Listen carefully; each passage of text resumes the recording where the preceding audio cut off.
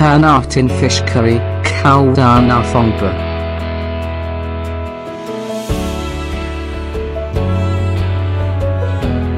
Preparation.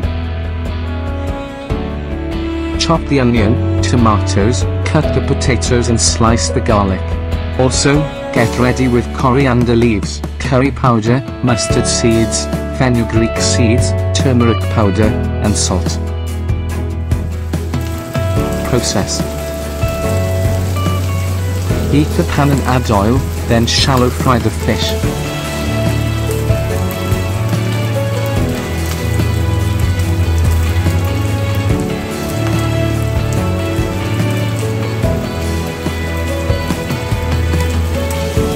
Transfer the fried fish in one bowl and keep it aside.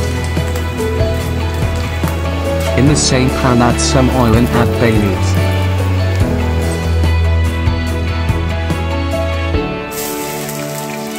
Add the onion and saute it until translucent. For me, it takes about 1 minute.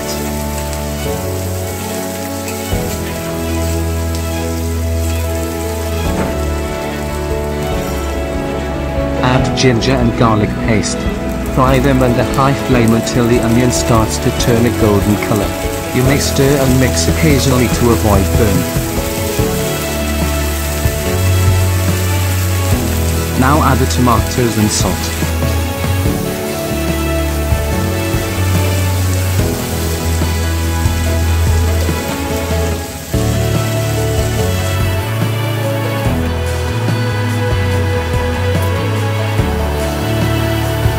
Add turmeric, chili and masala powder.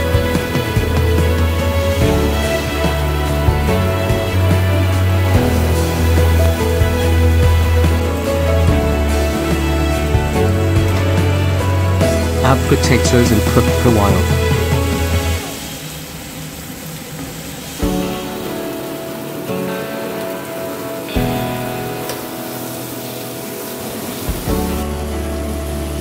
Add tin fish gravy and some water. Cook covered under the high flame for 2 to 4 minutes.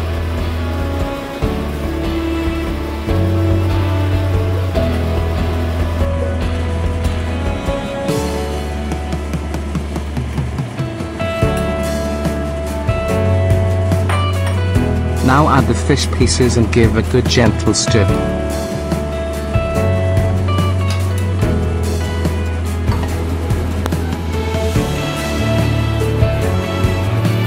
Open the lid and give a gentle stir. Again cook covered in a low flame for 8 to 10 minutes.